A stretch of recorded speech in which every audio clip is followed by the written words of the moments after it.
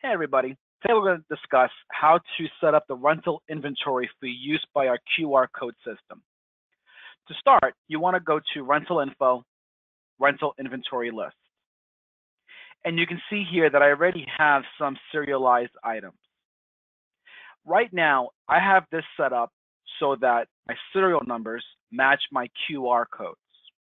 I've designated PT Rental 1000, serial number 1000 through serial number 1009. So serial number 1000 represents or is already linked to QR code 1000. Then I took some hand washing stations and I assigned serial number or QR code 1010 through 1018. If you wanted to add more inventory, just go to bulk add serial numbers, choose your, for instance, hand washing station rental, enter a quantity. Maybe you're adding 10 more for 10 more QR code stickers. Enter a quantity of 10, and then pick your starting number. Right now, QR code or serial number 1018 is the last number assigned, so I'm going to start this at 1019 to pick up from 1018. And I'll click add, and I'll add 10 more. And that's it. That's all you need to do to add rental inventory.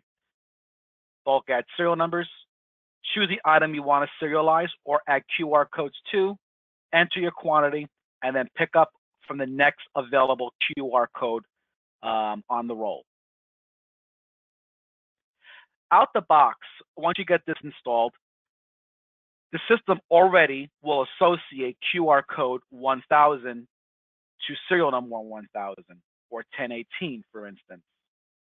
But let's say, for instance, you're using prefixes, or maybe you don't want your serial number to match the QR code. In that sense, all you need to do is enter in at the bottom your line item. Maybe we're doing a hand washing station. And maybe you want this to be HW 1000. You want to give it a prefix or your own individual number. Or maybe you've been set up for a while and you already have prefixes and you need to, you can't match the QR code to the serial number. All you need to do is enter in the available serial number there.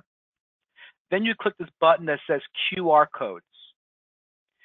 You'll get a pop-up. Would you like to see a map of the QR codes? If you say yes, the report page will open up. I'm going to say no.